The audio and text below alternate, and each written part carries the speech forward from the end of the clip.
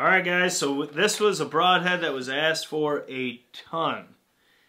That is the Swhacker Levi Morgan Signature Series. Not yet, Moose. So that was the Swhacker Levi Morgan edition. We have it, and we're going to test it today. Stay tuned.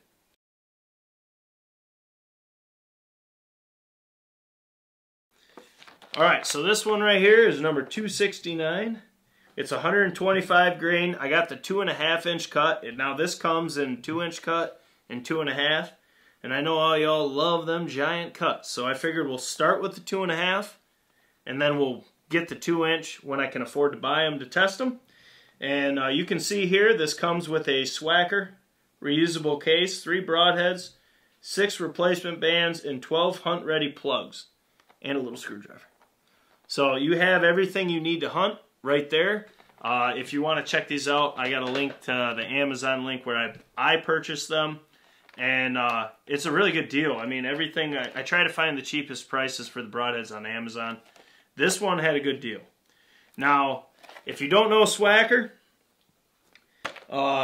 these are designed to, when they puncture, the cut one is the wing blades, which it says right on here. It says slice twice. I'll just read it. The wing blades rip through the hide and punch through the first set of ribs.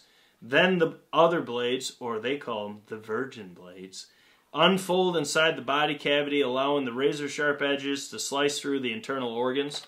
So essentially, that 2.5 inch cut is not going to be until it's vital, which is good. These back cut single bevel wing tips, that how the broadhead sits, which I'll get it out in a second so you can see it, but that is how it's going to punch through, and that's going to give you a good enough entrance, and you should get a big hole on the exit, but we'll see. 2.5 inch cut's a huge cut. So you got a bone crushing high carbon steel point. You got razor sharp 32 thou thick stainless blades. Seems like that's everybody. Anti-deflecting design allows for 1/4 inch shots. We should shoot the gel on like a heavy 1/4 angle and see if it actually deploys. Because this broadhead will deploy in gel. So super strong anodized aircraft aluminum foam. So we got, let's get this out and let's look at it. It is cool that they actually give you a broadhead case. That's pretty sweet.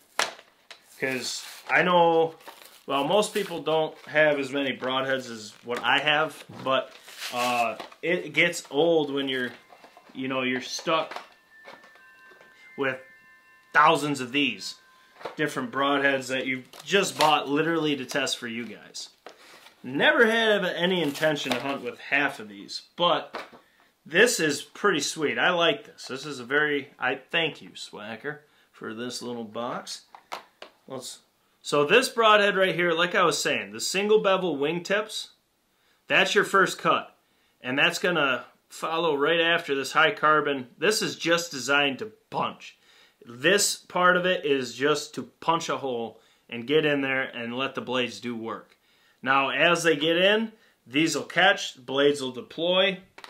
Okay, so that's how, after it punches and it pops out, you got, and I do know they put this curved on there to increase penetration, reduce resistance, but that 2.5 inch cut's huge. And you can see the way their design is, it's a lot like a Grim Reaper. The distance from the tip to these blades, so on a 1/4 inch shot, it allows the tip to punch. It's almost like when you're machining, the center drill allows the drill to follow that hole. This is the same concept. It's going to hit, this will catch, and then deploy the blades, keeping it on target, no deflection, which we can test that.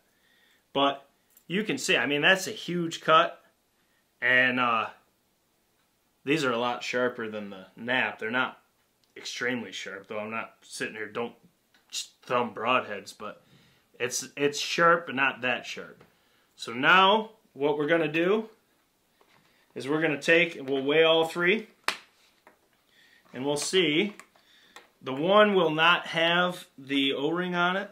So the first one is right at 124, so -1. Second one is 124 on the money, so -1 again, but if they're all 124, who cares? And then I actually think with the O-ring that'll be there. That's 123.8. Oh yeah. So with the O-ring, all three of these sit right at 124. So yes, that is less than what it should be. But I mean, can you really complain? You got 3 broadheads and they're all the same weight. So I can't complain there. But what we're gonna do now is we have something new for the test. We still have our gel so we can check and view the wound channel. Oh shoot, first things first, I gotta weigh that arrow. Okay, so the arrow I'm gonna use for the test, there it is right there. This is on the end of it. It is a very long broadhead. Alright, so the arrow I'm gonna be using, that's how it looks on there. They're pretty slick. They're a really long broadhead, but they kind of have to be for how they work. But the bow I'm using is just a Halon. It's just a Halon. Well, it is just a Halon. With 27-inch draw length, 72-pound draw, so just a very common weight and draw. We have just your common arrow here, an Exodus MMT 300 spine. No FOC bonus, no boost, no nothing. But I did take the fletchings that they put on off because they just did not fly with fixed heads.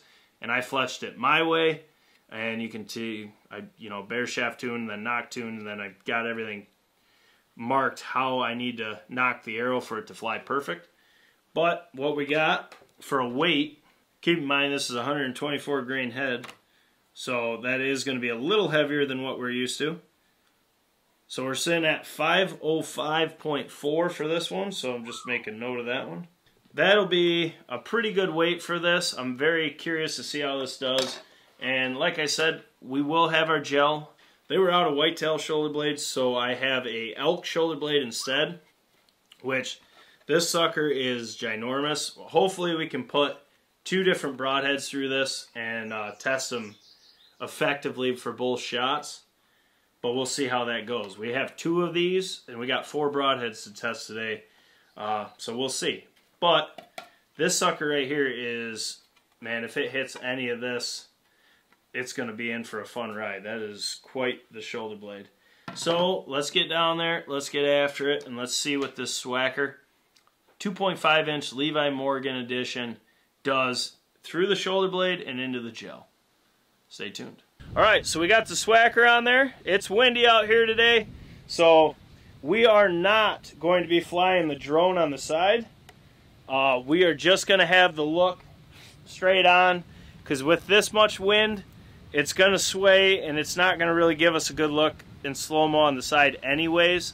So we're 20 yards. We got an elk shoulder blade up there, and we got the chrono set up in the form of the Garmin. The old Garmin. I'm going to aim a little bit lower on that elk shoulder blade. I'm going to hopefully let this wind gust go by because it's messing with my shooting. I need to start shooting badly because I'm not as steady as I usually am. But as soon as this gust goes by, we're going to bust that shoulder blade and put the old swhacker in the drill bit. I got to actually step right here because that block's crooked. Good? Yep. Perfect. I pulled the trigger on that one hard. I'm surprised it shot right. Yeah, I know. I yanked. Alright, so I'm shocked that actually hit where it was. I know I'll get flacked in the comments. Car can't even shoot a bow. I yanked so hard on that trigger. It was nuts. But it hit right where I was aiming. So that's on the Halon for forgiveness on that one. That's kind of important. Once again, why we do not do accuracy broadhead testing, because it's not accurate testing, because we're humans. But we got the speeds of 251.1 and then 70.7 kinetic foot-pounds of energy. So that's pretty good for that bow and that arrow setup. Alright, so you can see here in this wound channel. Now keep in mind, I'm not going to get amazing penetration with a 2.5-inch broadhead going through an elk shoulder blade with this arrow and bow setup. I know that, so I'm not going to bash a broadhead for not giving insane penetration. What I will say is this broadhead did exactly what it's supposed to do in the form of, okay, so the first cut went right through the elk shoulder blade with the wingtips, and then still didn't deploy, let get through there, and then you can see the delay. That is built in, that is what swhacker does. So that is by design. So yes, I only got, you know, 4 inches of that 2.5 inch cut, but this broadhead doesn't fit this setup that great, and it still performed flawlessly by design. So as you can see here on the shoulder blade, the wing hooks did what they did. They busted the bone to clear a space to keep it on path. Now that you can't really complain on that. Then the entrance cut, your entrance cut on a swhacker is going to be slightly less than what you're expecting, but that's by design again. So you can see there the wing hooks did what they're supposed to and cut, and then you get that big wound channel once it opens up. Now this Levi swhacker, I wouldn't shoot with this kind of bow setup. I wouldn't shoot 2.5 inches unless you're maybe crossbow or you know, a faster bow with a little bit more FOC to help push it. The 2-inch is what I'm getting next with them, and I think that's going to be a really good broadhead for a lot of people's setups, because guys, 2.5 inches is a massive cut. That's cool. It's massive. A 2-inch broadhead that does what this broadhead does would be extremely lethal in every single bow setup. But I will say this too. Even the wingtips, the tip is completely fine from punching through. The wingtips or wing hooks, whatever you want to call them, they're completely fine as well from punching through. And the blades are perfect because they didn't deploy literally because of their design. So this swhacker, this sucker right here, I mean, you could probably touch these up. It looks like you can replace the blades if you needed, but that sucker right there could kill you a deer and keep on trucking. That did very well in that test. I just don't think the 2.5 inch cut, that's way too much cut for that bow, that speed. I mean, you're shooting, what was it, 251 or something? Yeah, 251.